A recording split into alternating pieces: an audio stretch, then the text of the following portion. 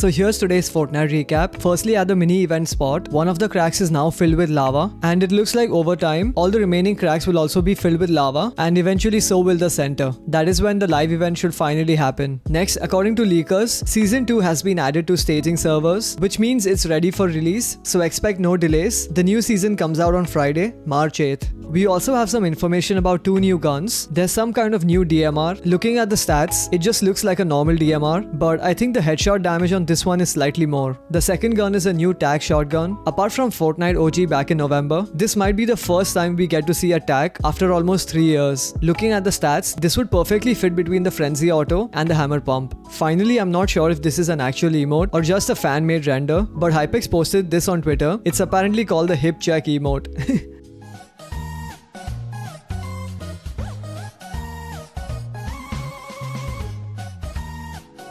That's probably going to be SypherPK's fastest purchase in the item shop. But anyway, that's about it. Cheers.